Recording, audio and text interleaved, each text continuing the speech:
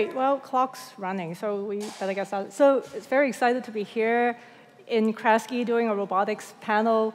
So I thought we could start by having you guys tell a little bit of your personal founding story. How did you guys get into startups and robotics? Perhaps starting with you, Helen? Well, it's a long story, but I'll make it brief. I've wanted to do robots since I saw R2-D2, maybe BB-8 for some of you guys now. I was at grad school with Rod Brooks and Colin Angle. Rod was actually a professor. They're both in the audience now and speaking later. And at the time, you couldn't really do robotics unless you stayed in academia or went to a government or NASA lab. And so starting a company seemed like it might have been a risk, but it seemed like the only way where we could pursue our passion for robotics.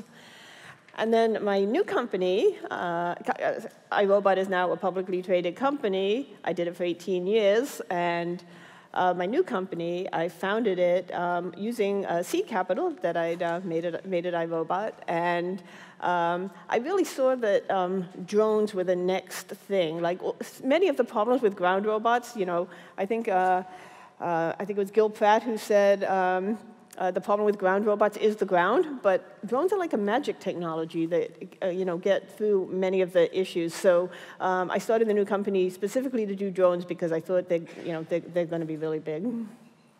Andy. Sure. So I spent my entire career at the intersection of software and hardware. Started here at MIT, did undergrad and grad here, and then 4 startups before becoming a VC. Every one of those startups was right at that kind of embedded systems intersection of hardware and software. So none of those were robotics, but by the time I became a VC, it was sort of a natural extension to look for other areas that kind of intersected those. So just real quickly, the startups were Zipcar, where I built the embedded technology that went in the cars. Founded another company here in Boston called Ember. We did low-power wireless communication systems, both semiconductors and networking software. And then 2 energy management companies, Tendril and Adura. Right, so both of you have experience of taking something from angel to exit, right? So do you mind telling us a little bit about the story of what that journey looks like? How did you get started, and what were the trials and tribulations along the way, and then what's the magic sauce to get you all the way to exit? Wow. That's a lot. That's a lot. I really only know about want to know about the exit. Okay, so at iRobot, because at CyPhy we haven't exited yet, at iRobot, it was we like to say, one of the longest overnight successes you'll ever see. We founded it in 1990. We didn't put the Roomba on the market till 2002. We didn't take any venture capital, which paid for building the Roomba, until 1998, 8 years in. It was bootstrapped until then. And we started off, I think, without a great business plan. There was, space robotics was, put the first robot steps on the moon. That might be an idea that's coming back, by the way, but we might have been a little ahead of our time.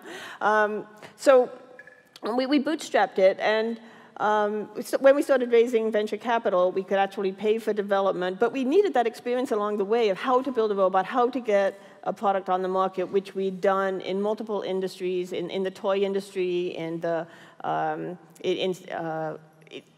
we've done development for large strategic partners. We've done military development. We just had a robot going to the military labs. But that experience getting from design, all the way through innovation to design to manufacture was really important, especially building stuff in the, in the Far East. So it was a long story, so I can't really do it justice. I think maybe Colin will do a little more justice in the afternoon session. But one of the most important things, I think, is the persistence. You have to be persistent with the vision that you have to build mobile robots for a living, but being flexible along the way. When you see something isn't working, being able to switch and do the thing that will get you to that end goal of getting a product on the market. Every founder needs to really look at what's best for their company at their particular technology with their particular market. At iRobot, we really felt that we wanted to be an independent company, so we never really tried to do an acquisition, because what happened with robot acquisitions in the past was a large company would buy the robot company and use those wonderful, brilliant engineers to do something else, like wireless networking. And so it wasn't pushing the field along. I mean, myself and my two business partners really wanted to work on pushing the robot field along. I don't think that's the case today. I think companies that are going into robotics as a startup, there's a lot of venture capital available, so you don't have to bootstrap it unless you're really in a gestation period where you're developing, the idea still.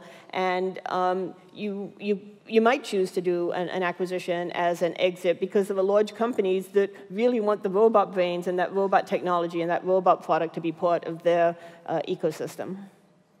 So Andy, I know you have many experiences with exits between Amber and also your portfolio companies. Would you mind starting with Amber and talk about what that journey looked like? And it's been a little while, right? So has things changed? And when you have an exit event, what does it look like now? Yeah, I think fundamentally exits and getting to an exit still looks pretty similar between when I started Amber and exited it and what an exit looks like today. I think, generally what you want to be aiming for is an independent standalone company. I think the best exits, whether they're going to be IPOs or acquisitions, are always optimized if you've built a standalone healthy business. So, certainly as a VC, I always look for teams that look like they're doing that rather than optimizing simply for an acquisition. And so, I think Amber was a long story. It was, 9 years or so start to exit.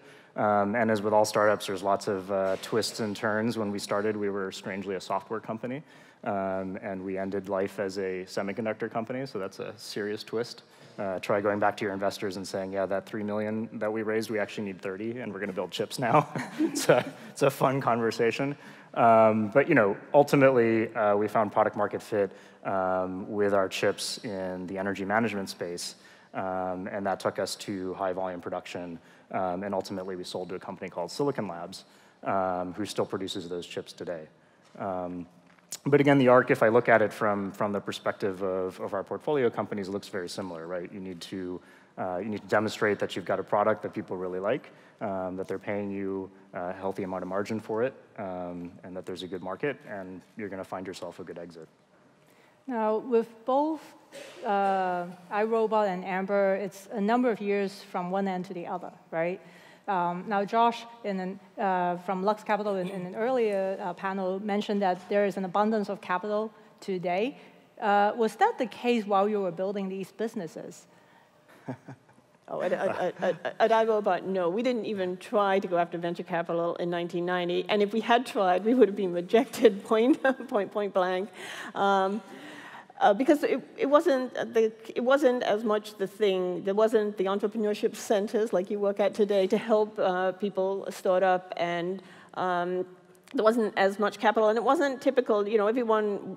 The advice would have been, go out and get some experience before you start a company. Today, I think that age discrimination has gone away, or experience discrimination, I should say. There's age discrimination, but for us. Yeah. So now, because of the successes, when you have people just coming out of school, their first jobs, starting a company because they have that experience with what's going on in the technology field right now, and they want to design the technology that they need. And I think venture capitalists and investors have, it's really a different environment. So for iRobot, we didn't try for the first 8 years, and when we tried, I can honestly say I've been rejected by many of the major VCs across the country, and the great feeling was when they started to, once we took it public, when they could come to me and say, Helen, we were wrong, and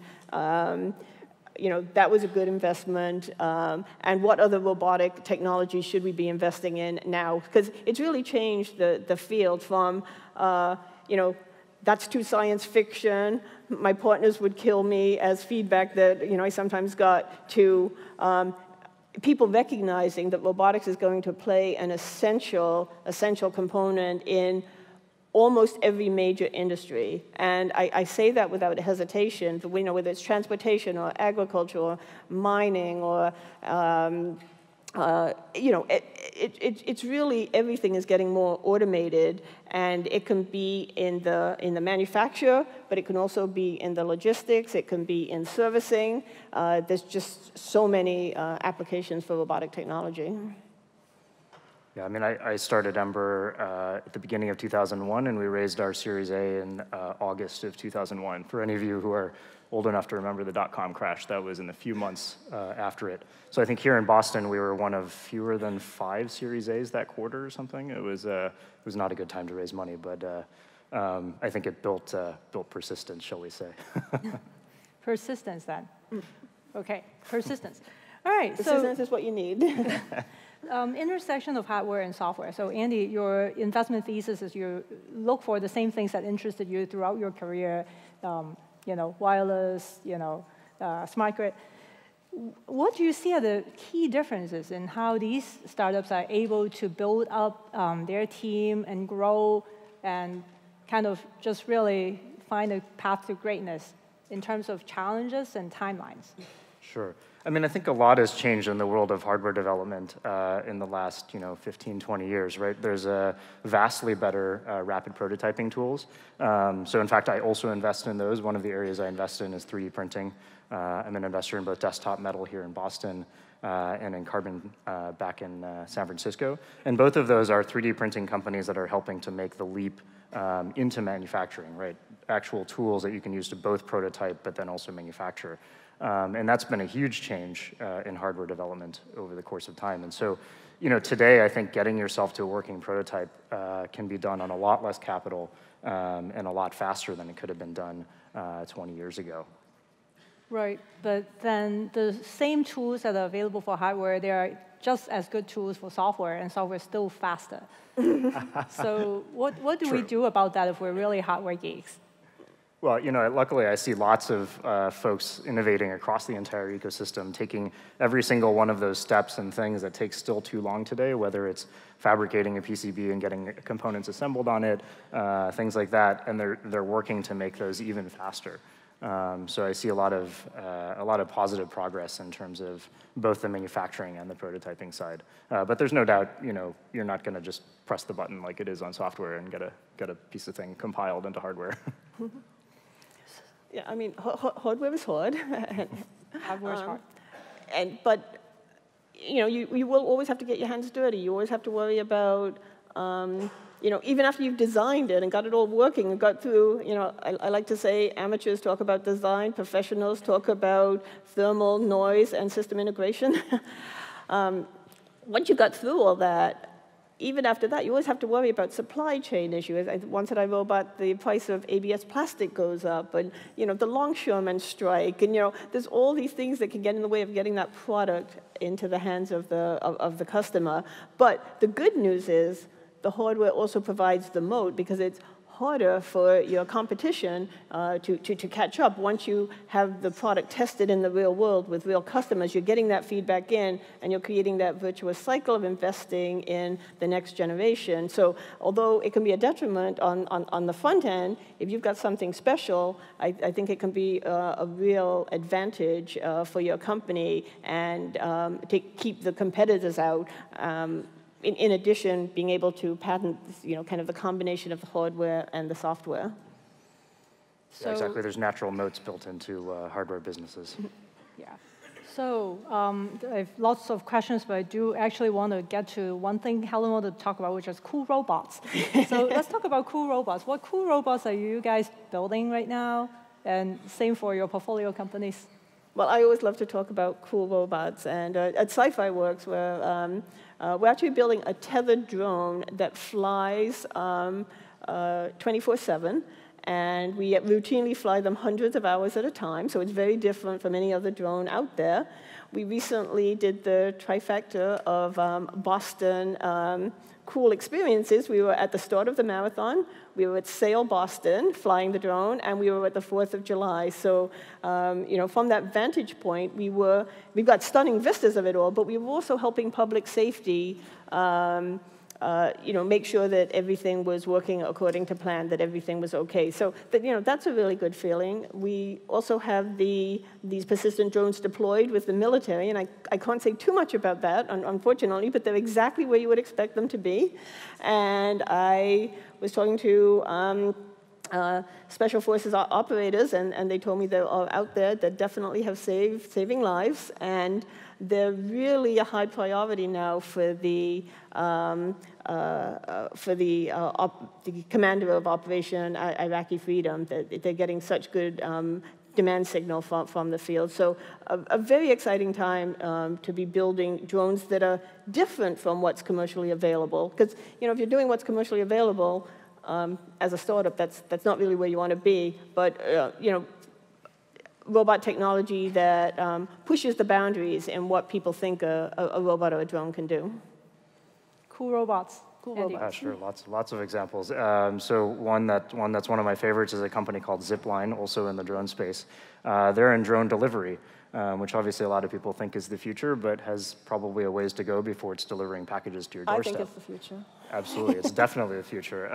But what they did was they found an application where they can get going right away, and so they're delivering medical supplies and blood transfusions in emerging market countries. So today they're live in Rwanda, and their drones are dropping supplies at clinics. So that's been a great one. We were seed investors as they made the transition into drones. So it's been great to watch that arc and see them active with the system in Rwanda. Another one you heard a little bit about already was Abundant Robotics. This is a company that's revolutionizing orchard agriculture and starting with apple picking. And so they've built a robot that, again, is really interesting to see because I think it was really only became possible very recently. Obviously, the end effector was a huge piece of that, which you heard about. But also just vision systems and things like that had to get to a particular point where you could do things like identify, is this apple ripe or not? And that turns out to be a harder trick than it sounds like. So those are just a couple examples of some cool robots that we've invested in. Right, so I'm going to take 2 seconds and just dive in on Zipline because I just saw the coolest video from you guys, Helen, on medical delivery, right? Yep, so when you see an application you like and it seems like someone else has done it someplace else, how do you think about that as any kind of startup anyway? I think it's great validation that it's a real application. If multiple people are working on it, if you're the only person working on something, you got to scratch your head and wonder, why am I the only person? Is it a real problem? I mean, with Amazon, Google, and many others also working on drone delivery, I think to me, it's a foregone conclusion that we will have deliveries by drone. Right. Probably not down the city streets or to the top of apartments in New York City for a long time, but in rural areas, in hard-to-reach areas, and even in the suburbs to get those supplies, groceries or medical pharmacy supplies you want really quickly. To me, the technical challenges are not insurmountable. They're not all done yet, but they're not insurmountable. There's some airspace issues, but they're all, the drone community has been working those together with the FAA, and I don't see any real showstoppers for that. Okay, so we're coming up on time. I'd like you guys to give 30 seconds of wisdom to any aspiring robot startup people out there. What would be your 30-second word of advice for them? First, make sure you're working on a problem that matters. I think the number one problem I see when I talk to robotics entrepreneurs is that they think robots are cool and they're building something that's not actually solving a pressing, urgent need.